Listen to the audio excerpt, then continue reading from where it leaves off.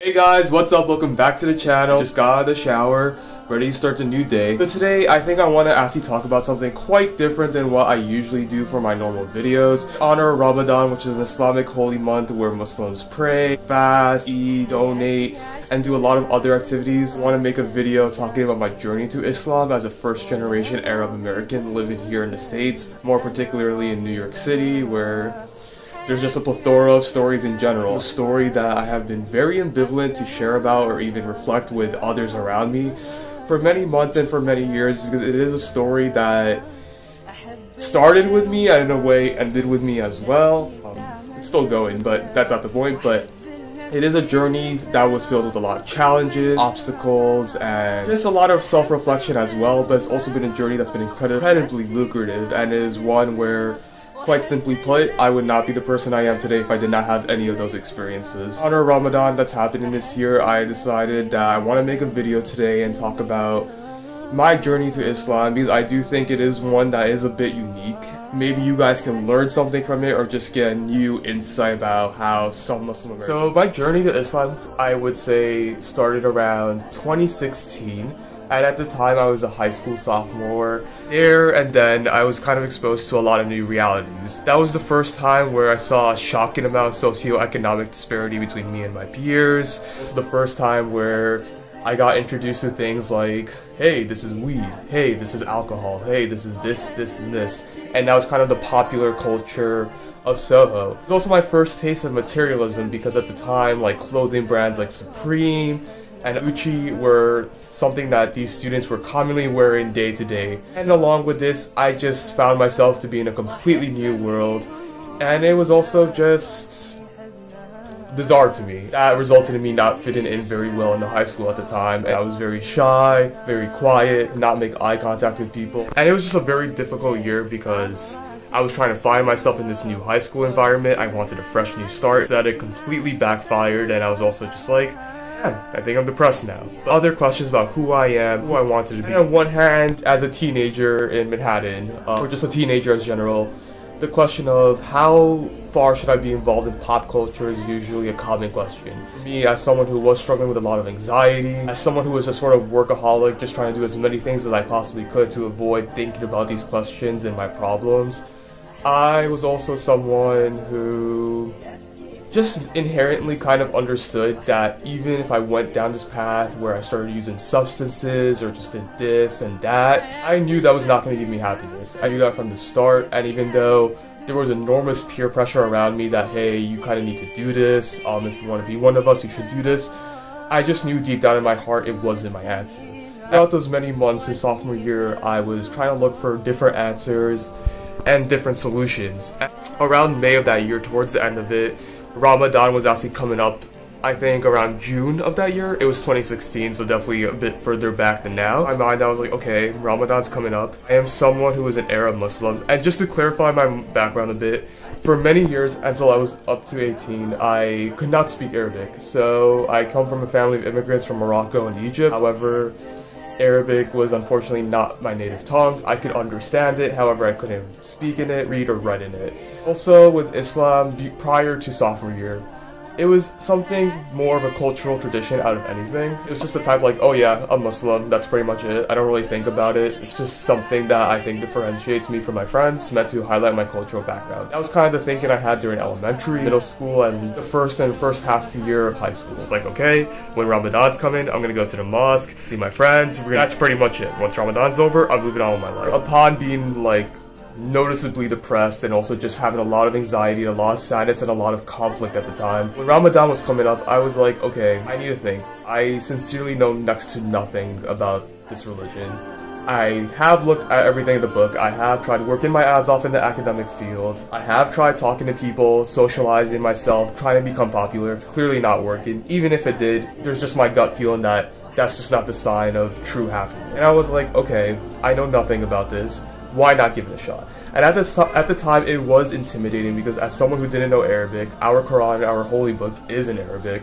So at the time, I had to find some curveballs around it. So like, okay, how can I start learning about this despite my ignorance in the language. And that is where the internet came in, and there were some transliteration sites where basically it's like Arabic and English characters. And from there, that's when I started reading and slowly start memorizing surahs. And at the time, I was sincerely committed to doing that.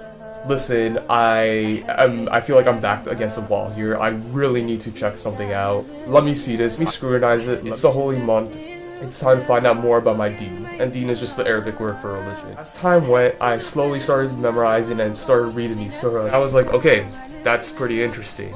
I did not know about certain content or certain contexts. And that started to intrigue my interest more and more slowly. And I found myself spending more time reading these surahs. And I remember this one particular day that was quite very powerful in my eyes because, again, as someone who was a workaholic and I never really had time to self-reflect on who I was, where I was in life, who I wanted to be. These were things that I actually wanted to run away from quite often. One day I was reading this surah named Surah Duha, and Surah Duha is a surah that was revealed to the Prophet Muhammad ﷺ after a period where he did not receive any news or any messages from Allah subhanahu wa ta'ala, and the people at the time in Mecca and Medina were kind of mocking him for it, basically calling it, like, ridiculing him and kind of spurring up him to be like a false prophet. And when I read Surah Duha, it was like, Bismillah ar-Rahman ar-Rahim, ad-Duha, wal-layli idha saja, ma wadaka rabbuka wa ma kala, wa lal-akhiratu khayrun laka min al-ula, wa la-sawfa yu'tika rabbuka fatarda. But it basically translated to, Ma wadaka rabbuka wa ma kala, your Lord has neither hated you nor has he forgotten you. وَأَنَّ فِي الْآخِرَةِ خَيْرٌ لَكَ مِنَ الْأُولَى, and indeed the life of the hereafter is better than that of this world. I heard those two verses, I kind of went into shock. It really touched my heart, and it just was a feeling that I was not able to feel for that entire year. Just had a complete breakdown, and I quite explicitly remember just crying for like 3 hours in my couch, and I was just like, this has touched me. Like, subhanallah, that day on was where I made that conscious decision that I would remain on this journey steadfast, and I would definitely stay more committed. It soon became kind of a priority for me to memorize a new surah week by week, to really start praying 5 times a day, and to learn more slowly but surely. And for the most part, I would say I did a pretty steadfast job on staying on track. I had a goal that every week I would memorize a new surah, though it did come with some difficulties. I found often that repetition, trying to understand the English meaning, I really wasn't getting it beforehand, and then trying to memorize again really helped me. And this was kind of a routine I carried all summer. Again, this was in my house, so this was quite fun for me to do. However, coming back to junior year in a high school where I was not particularly liked, and this was also a very small, very intimate school, I realized a new challenge that would really have to take me out of my comfort zone. So in case you guys don't know, for us Muslims, we pray 5 times a day, and we have different allocated times throughout the day. I realized that, okay, at the very least, considering how busy I am, I have to go to school every day, I'm going to have to pray on time at least 2 to 3 times around the school or work environment if I'm actually serious about this and I want to stay committed to it. And at the time, as someone who was a very inherently shy person and someone who did not have a lot of self-esteem and confidence, this was an absolute shock for me. This was something that took me a bit to process because I realized just how big the challenge was. Because again, I went to a very small school, a very opulent school also in the middle of Soho. There were hardly any Muslims in my grade, let alone in the entire school. And it was almost sort of like a secret identity to me. It was like, okay, Mehdi, if you're going to do this, no one can know. Like, no one. Like, not your parents, not your friends, not your family, not your counselors, not those team leaders who are in your clubs. No one. Like, no one can know. So somehow, some way, I had to find a place out of those 2 small stories, or like those 2 small floors, to find prayer. And in addition to that, we do a ritual called wudu, which is basically cleansing ourselves. Usually we have to, we have to wash our hands, mouth, nose, face, arms, and yes, our feet also. Something that was terrifying to me, but I was more encouraged by the fact that I genuinely felt that I found something that changed my life for the better. And I was like, okay, Mehdi, if you're committed and you are someone who walks the walk just as much as you talk the talk, you have to do this. And with a lot of hesitancy, a lot of ambivalence, I went for it. And I remember during the first month and a half, whenever it was like 1:30, I would be in classes like chemistry or physics, and I would just excuse myself. I had to use the bathroom. Then I would quickly rush to the bathroom, try to wash myself as quick as possible, and I would go to one of the staircases and actually pray in the middle of the staircase. And it was something that did require some sacrifices. Usually, if I took longer than like 5 minutes, obviously the teacher would be like, "Hey Mehdi, like what were you doing? What's up? Why did it take you that long?" And I usually have to come up with some really quick white collar lies and just talk about like, "Oh, you know, like there was just a line. Oh, like I bumped into the principal. She just wanted to talk about something real quick," and I'll come up with every lie from the book. And this was something that, although strained me a bit, it was something, again, I was ready to commit to, and that was something that happened for a while. But again, some teachers were also a bit more hesitant, and they were also a bit more pessimistic with it. And I don't blame them at all. Like, hey, from their eyes, a student just wants to get out of their class, they're taking longer than 5 minutes, like, what is he or she doing, right? The thing is, eventually after a month and a half, where just because it was such a high stress environment, just trying to find a place where no one could find me, could do it as quickly and as authentically as possible, eventually just became too stressful for me, and I was like, okay, like I need to let someone know this is my situation. So at the time, I had a guidance counselor named Miss Cologne, and Miss Cologne is the real MVP. I love her so much, but basically she was the leader of my community service club that I was involved in at school. Up to her, I told her, like, "Miss Cologne, could I talk to you privately?" People notice, if you guys have social anxiety, you guys know how much of a struggle this is. Eventually it was like, "Miss Cologne, I'm a practicing Muslim. As part of my faith, I need to practice 5 times a day." And then she was like, "Okay, Betty, you know what? Here's the deal. I'll give you my room when you need it. I'll lock the door. You can take your time and just do what you have to do." She was someone who really worked with me throughout the year, and because of her, I was able to mitigate quite a lot of stress from that particular journey. However, that was not the end. I also have to face this challenge in the outside. So basically, after I was commuting to school, to after school programs, or doing my own thing, or even just hanging out with friends, when the time came, what was I gonna do? How was I gonna adapt? And it's not possible without some sacrifices and some failure. And one distinct example that I remember is when I was in my after-school college course. A teacher was a very nice but very blunt lady. She was someone who got straight to the point, was very honest about what she wanted and what she didn't want, and if you were failing to meet her expectations, she let you know, "Hey, you're messing up here."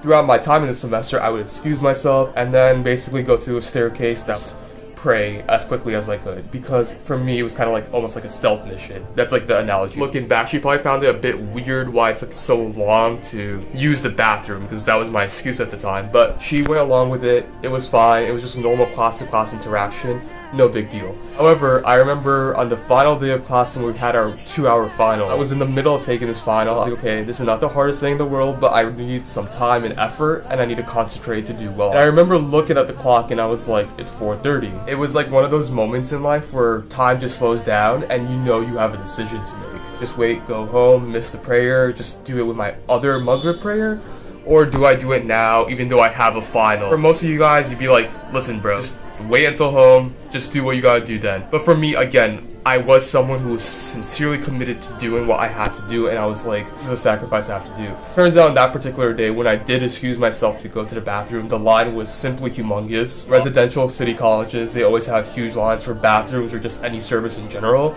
So it took quite a bit of time to just get through that. So it was a very hectic day. It was like kind of like rush hour, middle of Manhattan. Everyone was trying to go home. So basically, the staircases, elevators, you can name it, they were all crowded. Eventually, when I came back, first thing that happened as soon as I opened the door, my professor in this like very harsh voice said, "Where were you?" And I was like, "What do you mean?" And then she's like, "You know you took like 20 minutes to get here, right?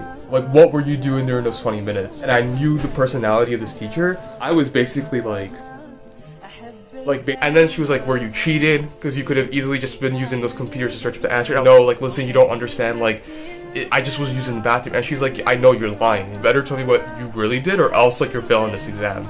And for me, again, I was really shy, really introverted, and literally every single person in that class who I hardly knew to begin with were just staring at me. I felt paralyzed. My mouth was open, but like my words were not coming out the way I wanted them to. And then she was like, "You know what? That's fine. You're failing the exam.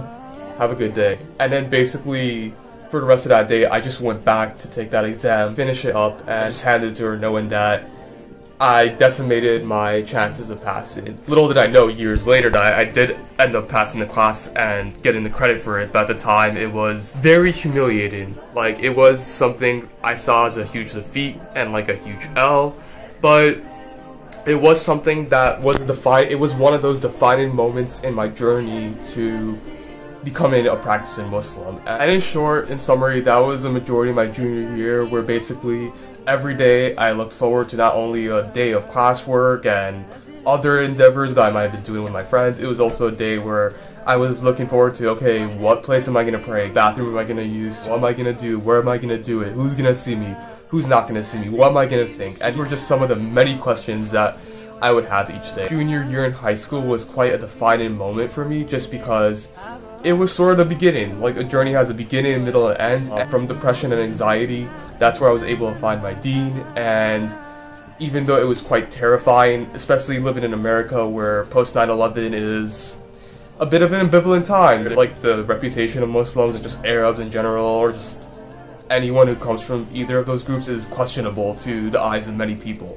You live in a society that's very secular, and just also being a teenager living in the 21st century, where a lot of teenagers around you are they just have different goals in life. However, the beginning was something that I look back with a sort of fondness. I absolutely regret nothing that happened from that journey. It was something that I really learned a lot about myself, what I could do and what I could accomplish if I set my mind to it. It also taught me the importance of being organized, setting a schedule, and prioritizing what I thought was important at the time. And inevitably, for all of us in life, we are going to be at that period or stage in life where where basically we're just going to be alone. Face certain challenges, hardships, or just other obstacles, and there's not going to be people around us. Sometimes there will be, sometimes it's mostly just you, and it's your own story. That also taught me to appreciate how the dots connect looking back, not how they connect forward, because if I had embodied the philosophy the other way around,